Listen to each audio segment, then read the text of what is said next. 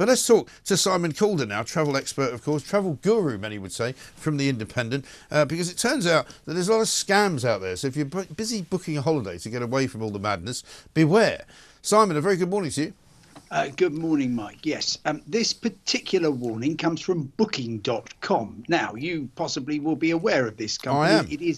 It is the biggest and most valuable travel company in the world. It's worth more than £100 billion, Really? which is even more than Gareth Southgate Yes. gets paid.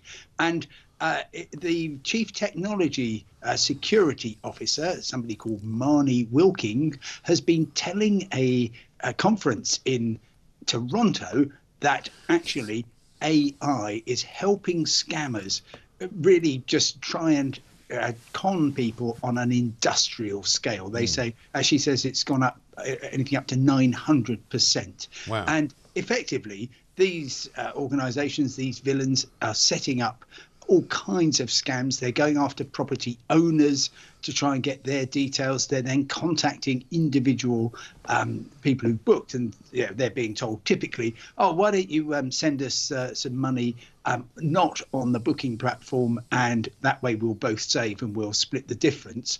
Anybody who does that is absolutely guaranteed to be handing over their hard-earned cash to a scammer. And she was basically saying you've got to have as an absolute minimum so-called two-factor authorization, which is a bit of a faff. You'll know all about it. You want to do a certain transaction and it says, all right, Mike, we're going to send you a text. Yes. And you've got to copy in a number and it's all, But that is one way of keeping. But at the end of the day, as much as it can be a pain, it's not that much of a pain. I mean, you'd rather be protected than because one of the things that you always worry about, and I've worried about this and luckily nothing's ever gone wrong so far, touch wood. But when you're sending money, say even if it's outside of something like Booking.com, you're going through the internet, you find a villa, you send the money to the people. There's always a slight doubt in my mind that when you get there, it doesn't exist. Oh, sure, yes, and that is one of the worst scams, and we'll probably over the next couple of months see an awful lot of examples of that. And these have actually been going on in a kind of slightly analog way for a good few years. Yes. What happens is that you set up, and I'm not accusing you of anything here, Mike, but Mike Graham's marvellous Mediterranean villas. You get pictures from other people's villas. Yeah. Unbelievably, I'm looking for a place to stay.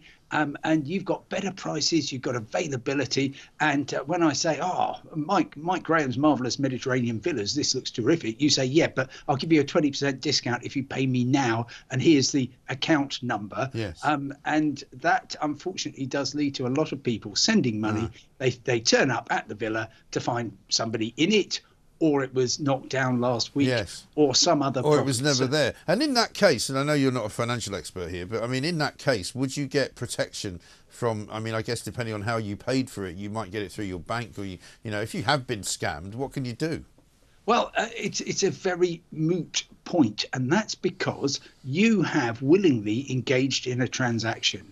The fact that the villa never existed, or it did exist, but it was somebody else's, because you have decided I'm going to buy this thing, then there is an element of buyer beware. Yeah. It's not quite the same as those scams where somebody phones you up and says, look, I'm from Santander or First Direct or whoever, and you've got to do this. That's a proper scam, and your bank will probably hand you the money back. Yeah. But this is you going around looking for a holiday and not finding one which is fraudulent and not making the proper checks. And you've got to do all sorts of things. You've got to talk to a real person. You've got to get a landline. And if that landline is nothing to do with the place you're going to, or nothing to do with somewhere in the UK, if it's a UK supposed owner, that should ring alarm bells. You want to have a conversation with the owner and say, oh, where's the nearest restaurant? How's the how good's the phone signal, and so on. And you'll soon find out if indeed this is a genuine thing or somebody who is just going to take your money and run. Where's the nearest merchant where I can obtain vast amounts of limoncello,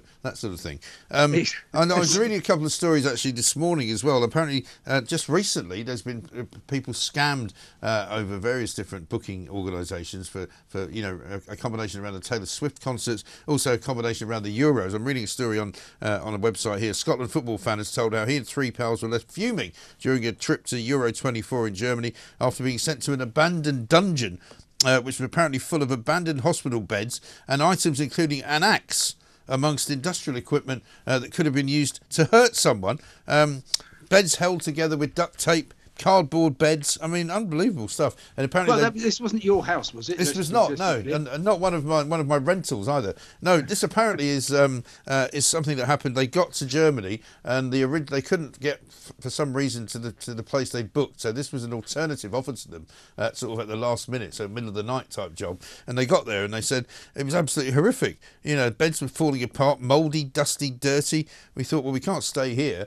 So I mean, you've got to be very careful, haven't you? Well, unfortunately, for events like Euro 2024, for Taylor Swift, etc., there is huge demand, and there is that these booking sites do not actually go round and check the state of a place. So if I want to put my dungeon on that website, then I can do it. Somebody will book it. Right. And, depending on how fussy they are, they will either just pay me loads of money and stay in this dungeon, or they will complain. And these people complain. But there are very, very few controls. If you contrast that with booking a proper package holiday, which frankly for the Euros is going to cost you £100 billion. But if you can do that, then if there's any problem with the accommodation, the company that sold you the holiday has to sort it out there and then. It is very, very unfortunate, but you do need to understand that if you're taking a chance, going online, booking a property that clearly somebody has just thought, oh,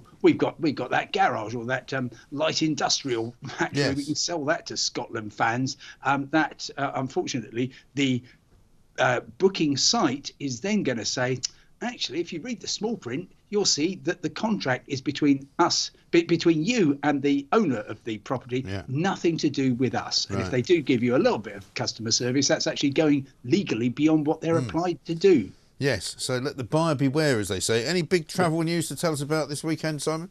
Unfortunately, yes. Aer Lingus has got an industrial action coming up. Now, this is pilots who are fuming about being refused a 24% pay increase, which they say they need one to make up for inflation since 2019.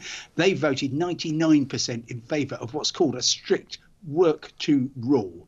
Now, in any airline, there's huge amounts of flexibility involving the flight crew, because there kind of has to be, you get a weather delay, air traffic control slot hold up or whatever.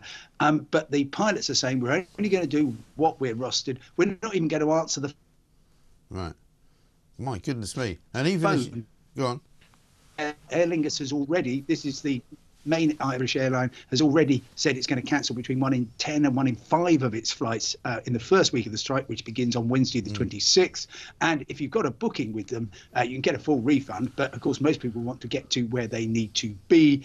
And crucially, Aer Lingus doesn't seem to be reminding people, so let me do that if you're booked, say, from Birmingham to Dublin to Boston, and they cancel the Dublin to Boston bit, then they have to find you an alternative way of getting there if any seats are available, which might mean going via Paris or Amsterdam or something.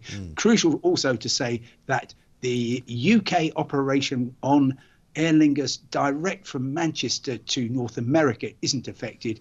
Neither is Aer Lingus regional, and that just hops people from places like Edinburgh and Newcastle across to Dublin. But if your connecting flight from there is cancelled, then normal European air passenger rights rules apply, and you might even get a little bit of cash compensation. Goodness me. Well, it could turn out to be a good weekend after all. Great to talk to you, Simon. Thank you very much indeed. Simon Calder, have a good weekend. Travel expert on those booking.com scams. Be very, very careful if you're booking a summer holiday.